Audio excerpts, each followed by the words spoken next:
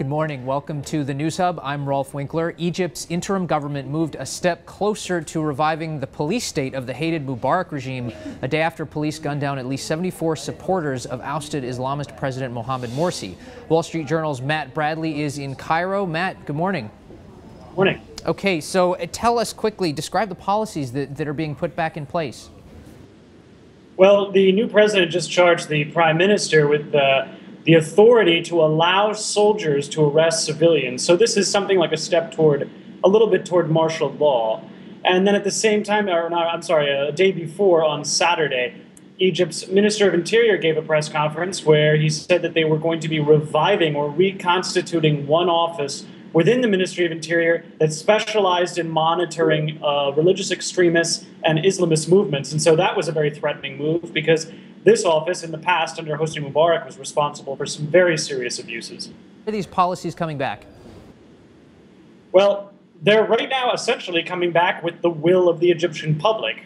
General Abdel Fattah al-Sisi, who is the Minister of Defense here in Egypt, he said last week that he wanted to see the Egyptian public go down to the street and demonstrate to give him a mandate to confront terrorism. And now it's not exactly clear what the mandate would be, what the confrontation would look like, or who the terrorists are. But it was widely understood that he wanted Egyptians to come down to show their support for his proposed effort to crack down on the Muslim Brotherhood and the protesters in Rab al Adawiya Square who are backing deposed President Mohammed Morsi.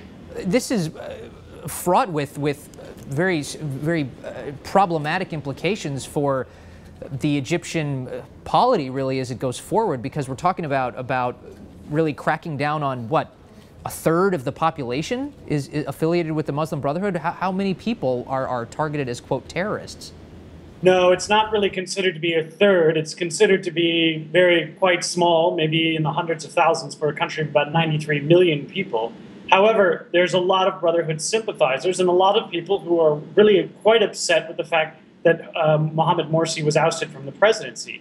But when we're talking about public sentiment, we have to remember that on Saturday, shortly before the Minister of Interior spoke, about 70 people were gunned down by the police, 70 supporters of the ousted President Mohammed Morsi.